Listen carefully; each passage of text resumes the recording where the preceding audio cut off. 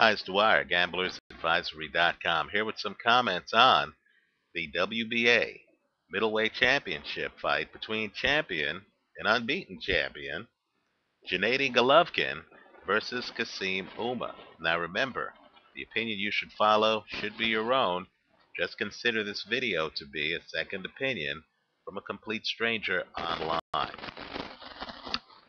I like Golovkin, who is a 9-1 favorite in this fight, big. Even though the fight at first glance looks unbettable, I believe that you can take Golovkin at 9-1 to win. Let's say you had 90, right?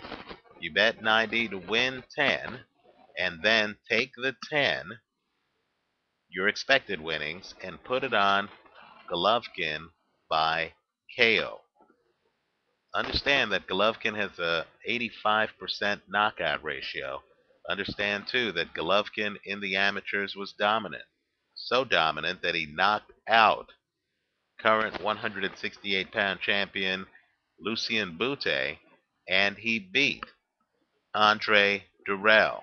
He's a come-forward fighter. He cuts off the ring. I've posted on my channel page, at the bottom of the page in my favorites, the amateur fight he had against Andre Durrell. You're going to see that he is methodical. He is relentless. He is a banger who's going to come forward. Now, I know Kassim Ouma has a chin and is very hard to knock out, but understand, he also comes forward. No one is going to be backing up in this fight, right? The hedge gives you some security just in case Golovkin doesn't get the knockout. But my point to you is I fully expect him to stop Kassim Ouma. I believe you need to do it on a hedge play because of Ouma's experience. The case for Ouma winning can be found in, ironically, his loss to Vanes Martirosyan, where Ouma looked pretty good and hung in there. But understand that Golovkin is bigger than Martirosyan, right? This fight's at 160. You'll notice in the Durrell fight, they're actually fighting at higher than 160. Golovkin hits hard, and Golovkin is rumored to have roughed up Alfredo Angulo in sparring, and Angulo fights a lot like Kassim Ouma, only with more hand speed, more power, more explosiveness. I like Golovkin big in this fight. The play I'm recommending is Golovkin to win the fight, straddled against Golovkin by KO. I don't believe you should have any money on Kassim Ouma, who is a guy who has been a champion and who is a very solid opponent. Let me know what you think. Leave your comments for me here on YouTube. Visit us at gamblersadvisory.com. Let me just add a quick addendum. I've been alerted to the fact that my channel page right now is not allowing viewers to post comments. That's a YouTube bug. I have notified YouTube. They're working on a fix.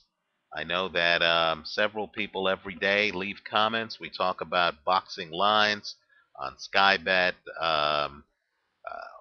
a lot of other sites. We talk about boxing odds. We talk about fights. People make predictions, not just me, but other people visiting the site. Hopefully, I'll get that back up and working in the next 24 hours. Let me also say, too, the Scott Guilford article on BoxingNews24.com, in which he states that David Haye's power dissipates after a round and a half. All I could say is, Scott, I love your work. I think you're great. But you need to look at the 12th round of the Valuev fight. I'll just say Valuev, in my opinion, has never been hit harder in his boxing life. David Haye's power actually does carry. He also knocked out Mormac in the middle of the fight, in a fight in France. Also, the fact that Haye fought Valuev in Germany and fought Mormac in France should alert you to David Haye's mental toughness.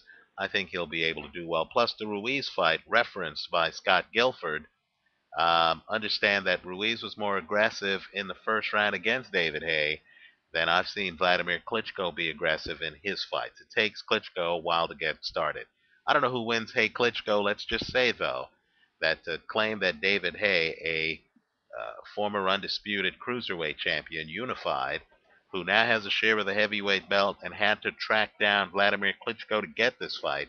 To say that he's made it to where he is without power in the middle or later rounds, I think, is a disservice to David Haye and overlooks his record. Let me know what you think. Leave your comments for me here on YouTube and visit us at gamblersadvisory.com. Thanks for watching.